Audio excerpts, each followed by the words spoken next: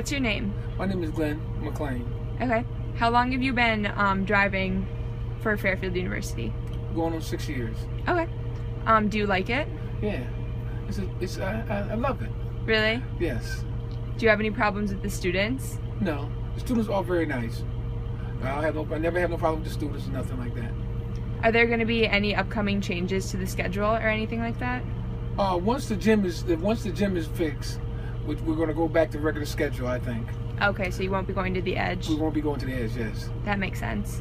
Mm-hmm. Anything else you want to add? No, just that I enjoyed it. And like I said, I appreciate for you giving me a chance to work here and work with students and stuff. Yeah. Because I lost my job after 35 years. I went back to school after 44 years to get my trucking license, my CDL license. Okay. And nobody hired me because of my age, so the school allowed me to drive here, you know. Yeah. The work here and stuff with the company of DACO. Okay. So I appreciate it. Yeah. Wow, that's great.